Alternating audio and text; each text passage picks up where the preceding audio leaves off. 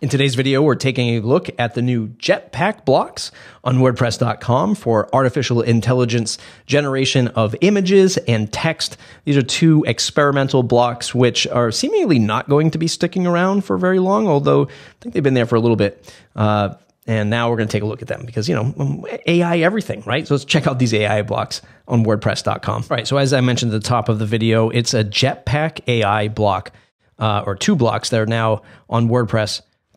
It's always confusing to me as why they label them as Jetpack and what's WordPress.com and is this going to come over to Jetpack? Is that why we're starting as Jetpack? So there's always this like quasi branding confusion, I feel. But check out this link for the WordPress.com forum topic to understand more in depth of some of the things that these blocks can do and can't do by the original team member that put these blocks together. But let's just demonstrate them really quick. This should be a short video. I'm going to start with the image generation first. So I'm going to add a block. I'm in WordPress.com. I have some text in here already that I copied over from the WP Minute as example copy. We'll take a look at why in a moment, but let's go ahead and add the AI image block.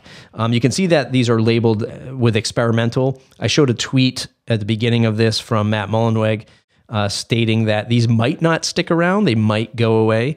But let's just start with this AI image generation. It says, what would you like to see? They have sample text, a cozy cabin in the woods. I'm going to say a WordPress developer working on her laptop in a coffee shop building a website. Let's see what we get for image generation. I believe this all goes through the OpenAI API. It is labeled here, or it is asked here in this forum somewhere about some other OpenAI initiatives, and the original poster does mention that. So here are the 4 examples we get. These are all AI-generated images.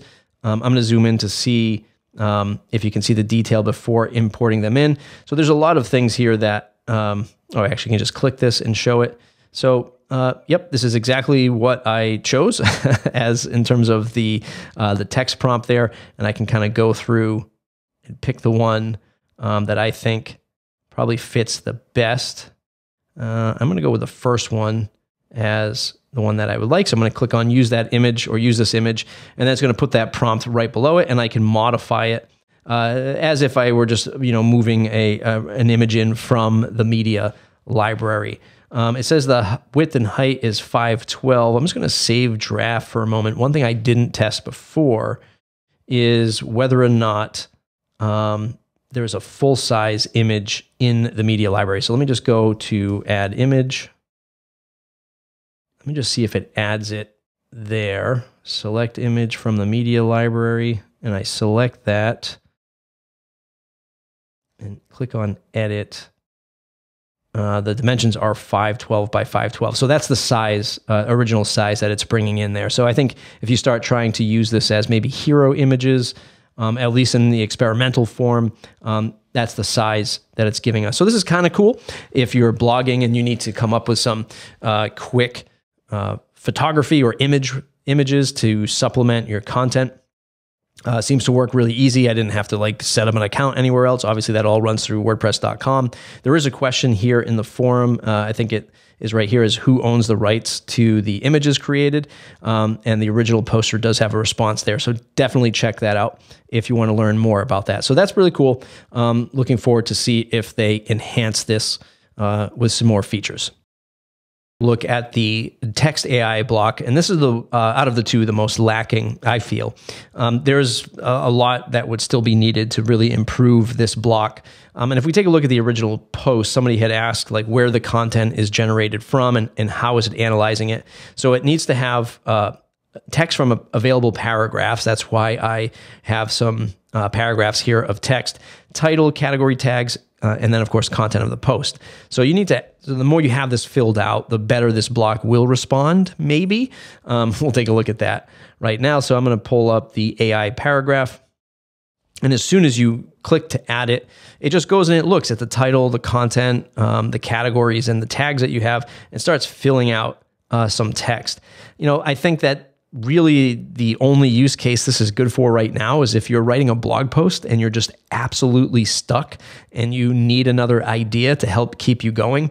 Otherwise, it doesn't really help you like continue with any kind of formal, I don't know, continuation or text of the stuff you've already written. The first 3 paragraphs I have is from another WP Minute blog post, which talks about upcoming WordPress 6.2 features, what they're doing with Openverse, the site editor.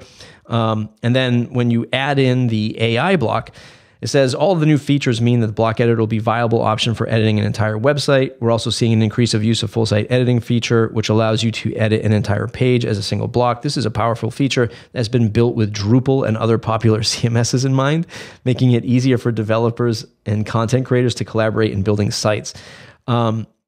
I don't know where it thought that Drupal was the answer here. And then it says, speaking of collaboration, the Openverse initiative is an exciting development for users and developers. The Openverse is and then it just stops. And there's no real way to click on it and say, hey, can you continue writing this? Or, can you revise this?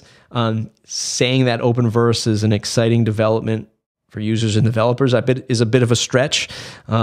So anyway, it's really not filling me with any kind of useful content in terms of the AI text generator. I think you'll get a lot better stuff if you just go direct to ChatGPT or maybe another text graph where you can get some content generated for you.